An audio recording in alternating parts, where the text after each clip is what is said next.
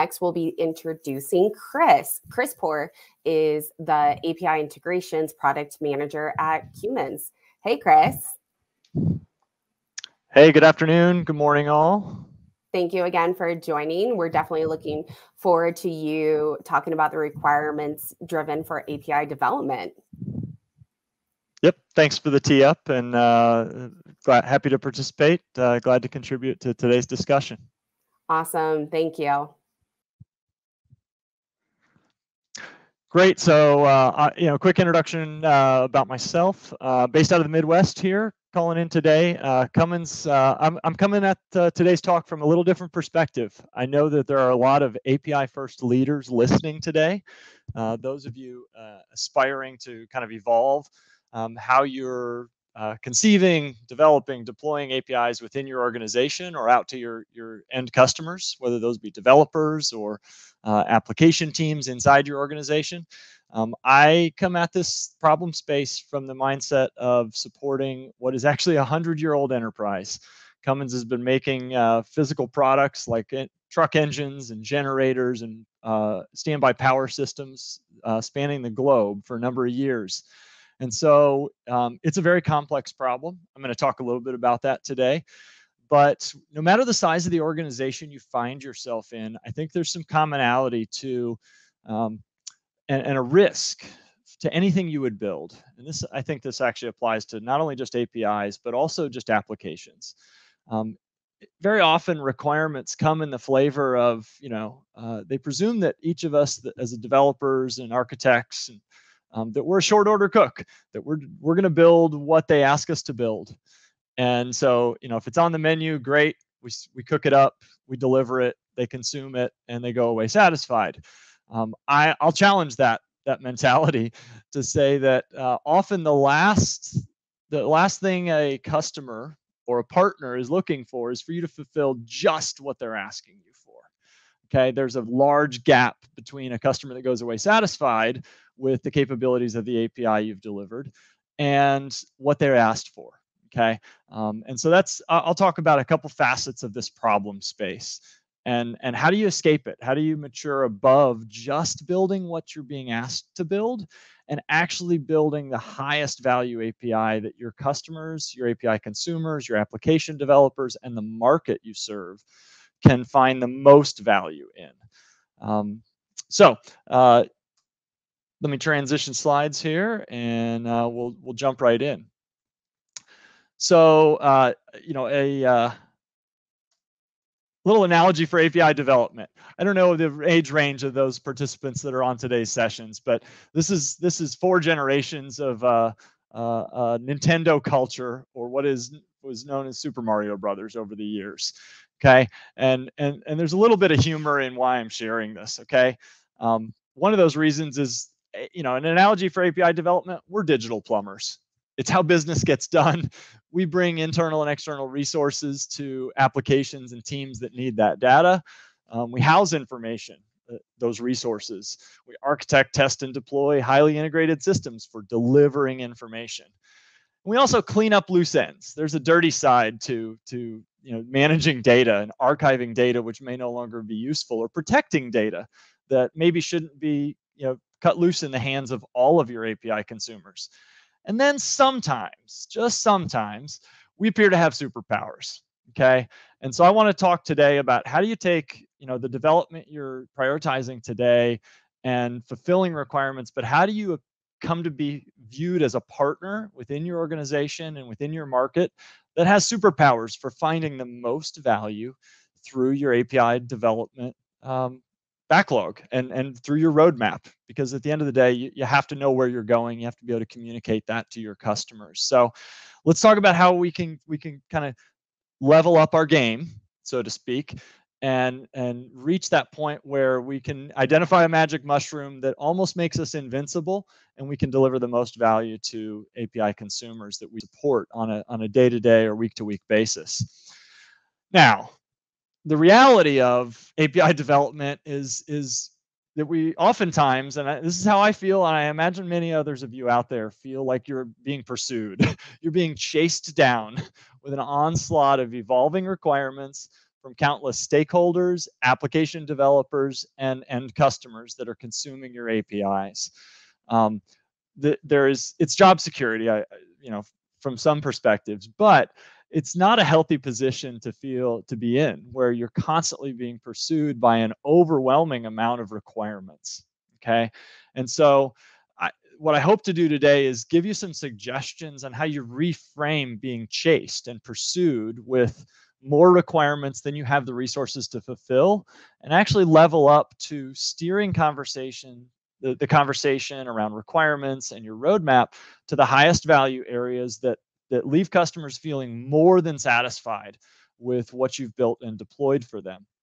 Kind of dictating your own pace. If there's any runners out there, you have to know your pace and go your pace, and you know what your resources are capable of, and you're always striving to do more with less. That's just a reality of business today. So, I'll speak to this from both the perspective of being a technically minded product leader, but really focusing on the pursuit of valuable problems. My exponentially larger dominoes here in this slide are, I'll suggest that there's a premise in my talk that many of the requirements that are brought to you are brought with a smaller degree of value in mind, right? And sometimes some would call that incremental development. We start small, we ship something that's minimally viable that an API consumer, a developer can consume, and then we seek to evolve and enhance and grow the capabilities of that set of mechanisms. So we always need to be in the pursuit of the largest and most valuable problems for our business. Okay, simply put, that helps us level up our game toward that concept of becoming a little more of a superhero. So where's the larger value hiding? A little more about my background is, my role at Cummins and before Cummins, I found myself consulting and working in the software product space, often interfacing with Fortune 1000 organizations. And there's a realm of what are often described as wicked problems. I'll talk a little more about this, but there are senior leaders that are constantly in their own battle of prioritizing the highest value capabilities across what is often a very siloed organization. They didn't get to become part of the Fortune 1000 without splintering off multiple departments, multiple hierarchies, multiple escalation processes. And the day-to-day can seem somewhat contentious as to who owns the data and the process aspects of the business. Here we are as API developers trying to stitch all these disparate processes and data sources together in a way that can build and evolve an API portfolio, right? It starts with one API, it starts with a limited set of resources, and then it quickly grows to become a portfolio, at least with regards to larger organizations, right? There's no such thing as a single purpose API within these organizations. So let's focus on where that larger value is hiding, and how do we reframe the conversation from the list of requirements that one of these senior stakeholders may have brought us to help them win the next deal, or to onboard a new set of application developers that have a new set of needs for data that your API might be able to unlock. Now, the wicked problem definition is something for us to all keep in mind. Wicked problem being something it's difficult or nearly impossible to solve. I won't say impossible to solve, but nearly impossible, because the requirements are ever changing. They're rarely complete when they come to us. I don't know if anybody else feels the same, but how many times does somebody bring you a fully designed, well thought out, well considered data model, end-to-end design that you can just put in the hands of your teams and go out and build and deploy, and it's just successful from the start? I can't remember a program that came to me that way. Okay, now the requirements are often difficult to recognize. I want to talk a little bit about why are the requirements difficult to recognize in the greater scheme of things. A lot of reason why requirements become an anchor, because they kind of suck us down into low-level discussions, is because the requirements come across in the form of work that how we build what we build, a product backlog. Low-level requirements hit our backlog, and they look like they come in the form of kind of as if we were a short order cook, that we can go simply fulfill those. And by fulfilling those requirements to the spec that maybe we were provided, no matter how complete, that the job will be done and we'll move on to the next priority in our backlog. Now, if you've got good partners, then you're getting equal amounts, if not more, understanding around the why. And there's a big difference between a backlog and a roadmap. And that's why I'm highlighting this slide here. The why of an API consumer, why do they need a certain data set? What is their use case? What's the business value they're hoping to deliver? These are roadmap questions. A product backlog is how, but a product roadmap is more about why, and it's very rooted in the problem. Okay. Product backlogs typically center on the solution. And the quicker we can come to that realization when new requirements come to us, are we getting the full context? Are we getting the full context of the problem that our customer, but whether API consumer or producer, okay, of a particular data set, why are they having these challenges? What are the underlying challenges in the data model? What are the underlying challenges with scalability and access to information? What's the security landscape, right? And why is that part of the problem space or not part of the problem space? So there's a dichotomy here between the why and the how. I would venture to say that many of the requirements that come to each of us come in the form of, especially in large organizations, they come in the form of how they would like us to deliver the information. They might bring us an exhaustive list of low-level data fields or data attributes and some primitives within that, that I want to be able to broker customer orders, or I want to be able to provide shipment status, or I want to know what the billing looks like for a particular product space or product portfolio. The quicker we can get a deeper understanding of why, the better solutions we can bring to bear for our customers is really the point that I want to impress on everybody here. So, would you prefer, ask yourself the question, would you prefer to be told how you should build an interface? How do you build the best sandwich? Okay, how do you build that awesome Saturday morning breakfast that anyone that would join you at the table feels like, man, I feel like I got everything I needed, and this was really well thought through, and I want to go back to this team because they're delivering the most value, when I actually only asked for a sandwich. I only asked for a stack of pancakes. Sorry, I'm full of food analogies here. So it's one of the things that just kind of comes with the territory to try and abstract some of these concepts. Now, one of the ways we approach this problem at Cummins is, there's always requirements that come across our integration teams, of which we have several teams spanning the globe, supporting multiple different work streams, multiple different business units, but there's a locus of control of a particular data set or a particular work stream, and the requirements come in, what you might call the bullseye of these concentric circles. And job well done is assumed that if we hit the bullseye and we deliver on the requirements as they were shared with us, we'll be successful. But rarely do those requirements exist in isolation. I would venture to say that every set of requirements can be wrapped in a set of concentric circles, overlapping needs for the data that are contained in those set of requirements, additional use cases, looking more outward facing. Maybe there's 3 industry partners that are all looking for a deep integration with your particular application stack, and those strategic partnerships are deemed as the priority for your business today. They've been prioritized by leadership, and maybe that's only two circles removed from the bullseye. But there's also larger market forces at play. There's just because you've got 3 partners that are ready to consume that API, are there actually 12 or 15 more or 20 more potential API consumers that the business isn't aware of?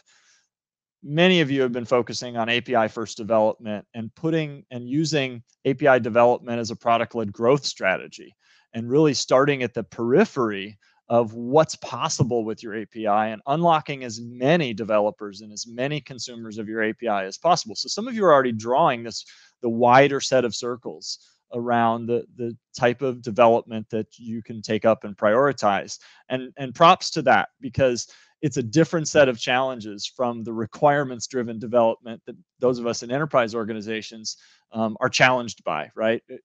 We long for the day that we could focus on that outward market aspect of how easy can we make it to order, for a trucking company to order an engine and manage power generation and redundant energy sources by which they operate their business. These are examples obviously specific to Cummins, but the same thing applies, that the language of that API is a modern language that how business is being done. And we want to put our API in the hands of as many consumers as would find value in it. So challenging yourself to look beyond the crystallized requirements that have been brought to you and expanding that set of concentric circles out to a broader audience, thinking about how your API would scale to meet a variety of needs is time well spent. And it will seem at odds with the tyranny of the urgent. Deliver these requirements and do it as fast as your resources will allow. But sometimes you have to slow down to speed up a little bit. So kind of transitioning forward, we find that there are, as we expand those concentric circles, many times the API is being driven by a producer, an owner of a particular data set. One Cummins example is warranty data. We've got some of the longest lasting, toughest industrial products in the market that move heavy machines and trains and power refrigeration equipment and pharmaceuticals, and the list goes on. So there's a deep set of inherent data within an organization as large as Cummins.